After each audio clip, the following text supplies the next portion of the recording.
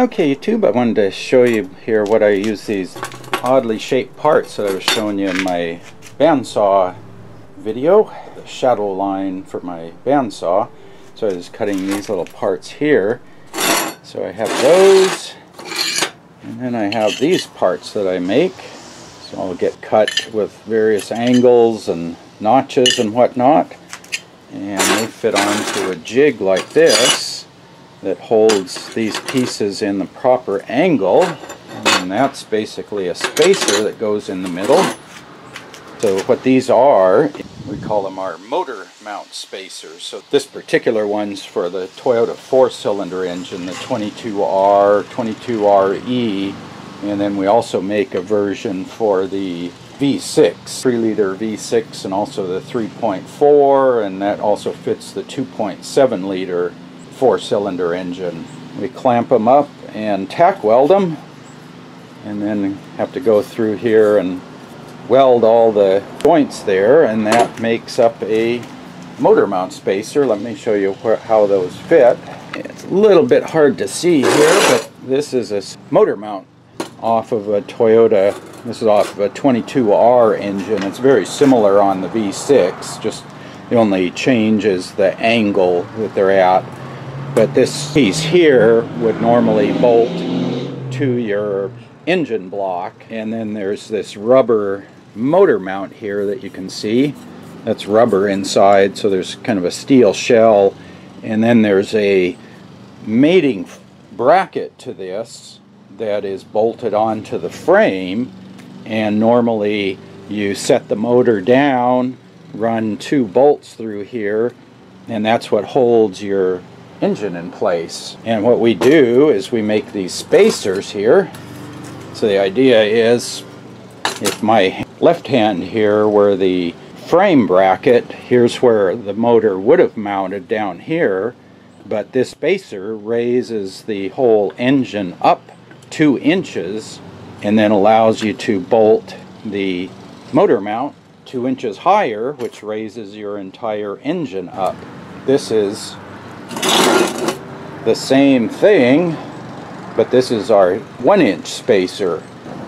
With a 1-inch spacer, if you were to make it like this is a 2-inch version. There's enough room you can get in here and put nuts and washers and get a wrench in here. But when you go to a 1-inch spacer, there's not enough room to get in there to do anything. So what we do for the lower height spacers is we make them solid, and then you bolt this to the motor mount bracket using these holes, and then you bolt the motor mount up on the upper set of holes. So there's a set of bolts that come through from the back side into threads, so I still have to thread these, and then you have a set of bolts that go through the front side.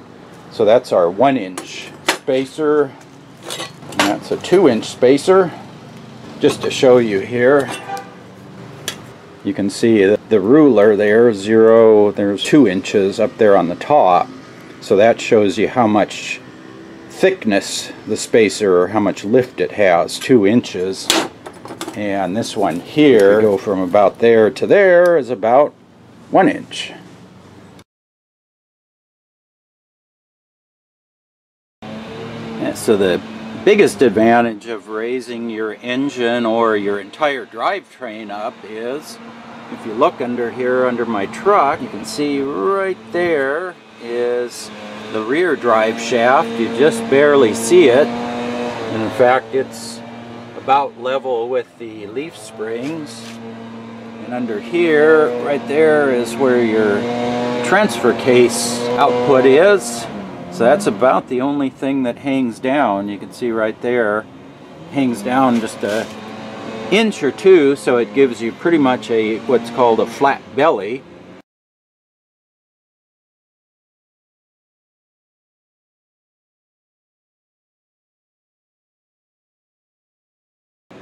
And then under here, there's the front drive shaft, so it just gives you more ground clearance under your truck, and it also eliminates almost all of the issues you run into with a body lift, because you're raising the transmission up so your shifters work okay. Or when you put a body lift on, the radiator is attached to the front of the body, and so the radiator gets lifted up with the body lift, and by raising the engine, you're raising the fan that's mounted on the front of the engine on the water pump.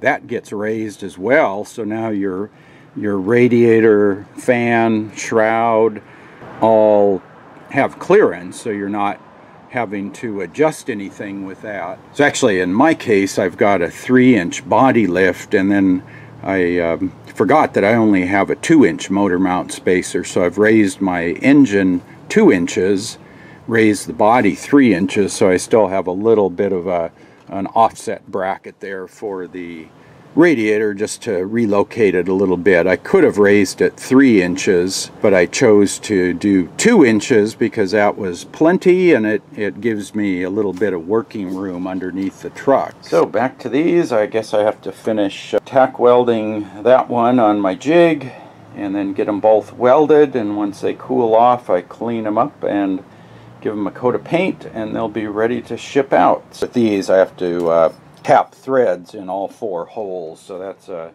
different task on the shorter spacers, but that's one of our more unique products. I did want to give a shout out to Drew Person, who actually came up with this idea back in the late 1990s. Is when I saw a set of these on his truck. He had made a set, but he wasn't interested in making any more, so when I learned how to weld, I decided to make my own, and now I've probably made several hundred sets of these through the company, and we ship them all over the world. Not a very common product, but if you want to set your truck up for rock crawling, getting over big rocks. One problem area on the Toyotas is all of the low-hanging drivetrain that's on a factory truck. Anyway, I just wanted to show you what these odd little shaped pieces of metal that I was cutting in that earlier video are for, and I'll put a link to our motor mount spacer page if you want to find out a little more about those, and I'll put that link in the video description. If you have any questions about these, post up in the comments section below. And as always, thanks for watching.